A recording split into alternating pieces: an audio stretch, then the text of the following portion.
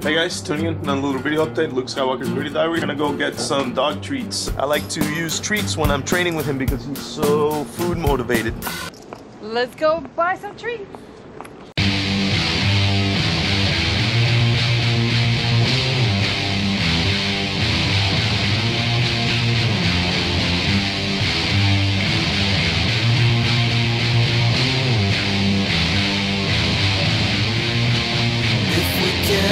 Make it up every day, I'll have you know I got nothing to hide. If it's the same with you, I'll be on my way out to something that I like. Well,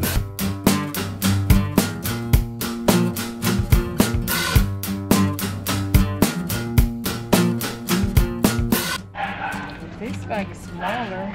15 ounces. 15 ounces. I don't know. I bet we can make some of our own a lot cheaper. I think we can.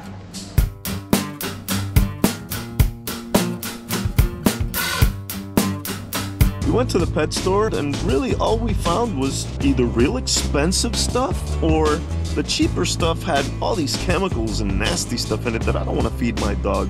We have a food dehydrator. I can make beef jerky with that, so why not make some good, healthy dog treats?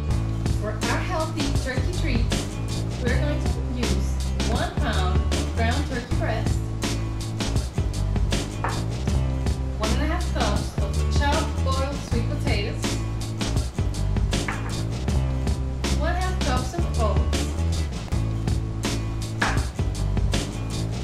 2 teaspoons of anise seed ground, and 1 teaspoon of garlic powder. All the ingredients can go in together. Our anise and our garlic powder. There you go. And now mix thoroughly. So I've covered my board with plastic wrap, and I'm also going to cover it with a little spray to facilitate the picking up. I'm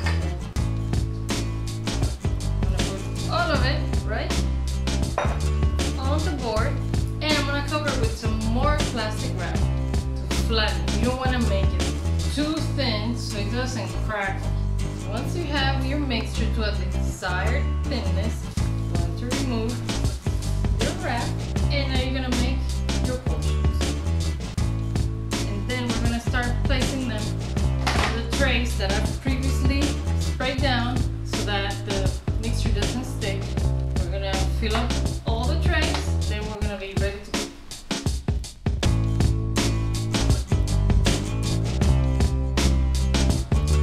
Set a timer to check it every 45 minutes. You want to achieve a leathery consistency, not a dry cookie texture. Our turkey jerky is now ready. It took us about 4.5 hours. It's the right leathery texture. Come on. Yeah. Love it. And we're done. The turkey jerky cooking process. No, not the turkey